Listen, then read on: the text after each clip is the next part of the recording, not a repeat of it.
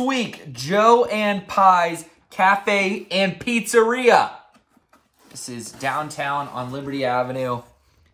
They just make good-looking Pittsburgh pizza. Now, this is an old favorite of mine. When we lived on the upper side of Lawrenceville, I got this all the time.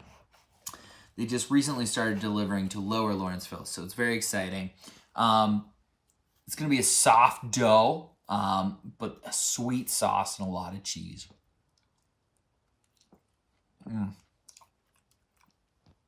That is an old standard for me. When I was originally before By the Slice, Derek hated the score I gave this pizza when I was just doing it by myself for fun.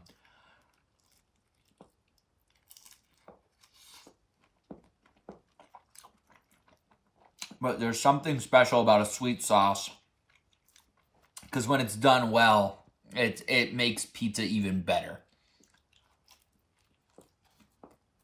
But very soft crust,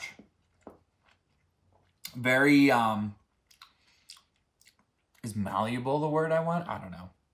It's just not, it's not substantial enough to, like, when you bite it, like, it breaks. It's like I'm fighting it the entire time, and that is not an enjoyable pizza experience. Pepperoni is just whatever. I think I'm going to give it a 6-1. Joe's, I always mess it up. I gotta read it. Joe&Pie Cafe and Pizzeria, 6-1, By the Slice.